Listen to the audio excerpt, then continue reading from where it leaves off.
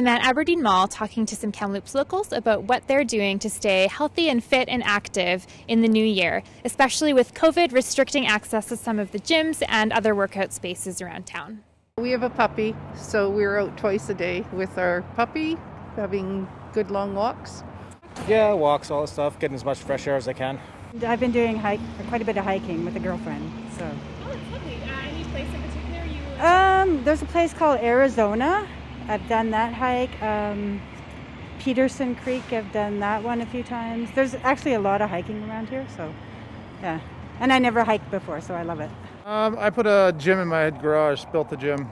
So just brilliant. Trying to work out at home so I can not work out with a mask on. What kind of equipment do you have in your... Just lots of dumbbells, bought a squat rack, leg press, leg extension, that kind of thing. Is that new for COVID? You decided to... Yeah. Yeah.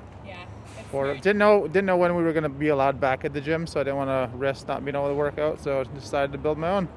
Usually it's a little bit of skiing and snowboarding here and there. I just ended up doing a little bit of walking. No Limits Fitness has been a great place for me. I try to work out anywhere from 3 to 5 times a week if I'm not being lazy. I love to walk. I don't ski or I don't do any of that. But yeah, lots of walking and, walking my new granddaughter too. So that's the best part of it. I hope this gives you some ideas on how you can stay healthy and active in the new year.